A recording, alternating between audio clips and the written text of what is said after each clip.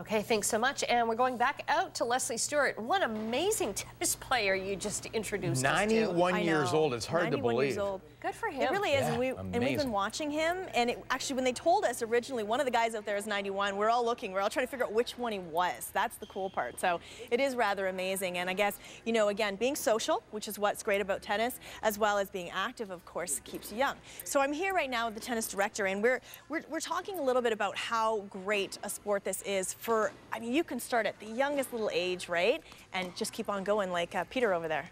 Yes, you can. Yeah. I'd love to show you guys Aleandra, who's sitting over on court 3 over there. She's 9 years old. She plays tennis twice a day, 6 days a week.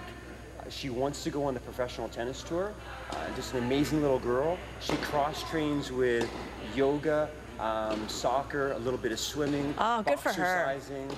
Just takes such dedication to make it all the way to the pro ranks. And she can see such a fluid swing. Very powerful, though. I mean, people don't realize like that she's got a lot of strength behind that, right? Like that's incredible. I mean, the juniors improve so quickly because of their youth and their flexibility and their dedication to the hours on court. Most adults don't have the time in their lives to put that kind of. Isn't that true? I was thinking that when you're saying how much time she dedicates per week, plus again, as you're saying, doing the cross training, which helps you again. We've learned so much with Tiger Woods and golf, and how you know doing other sports helps again with making your sport, your feature sport, that much better. So sure. Now we have also gentlemen behind us here on the court, and I mean it's just in general. We were talking about how social it is, and the fact that Peter over there is 91 years old.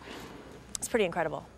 Oh, it is. It is. I mean, Peter's playing 4 times a week, and he can still move and hit incredibly well. Peter's 91. We have a 94-year-old here at the club who still gets out once a week, twice a week. The 94-year-old 7 times a week in the club on the rowing machine. Incredible. But it shows you if you keep active and you keep moving, that is key, right? That's what on a daily. That's what he said. If he stops moving, things go downhill. Things stop moving. You stop moving in general, right? So let's talk a little bit about as well. We have here.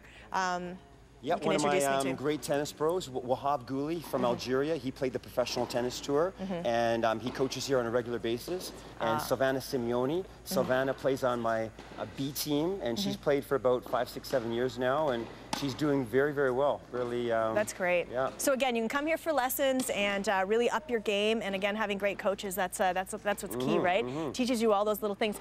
Again, if you're struggling with tennis and you're having those old habits, come back and get a refresh, right? Yeah. We have it as young as 3.5 years old, up to our oldest player probably is 94 years old. I love it. So really, no matter what age you are, you can really enjoy it. It's awesome. It's a great facility as well, and you wouldn't even know it's like minus 20 outside right now.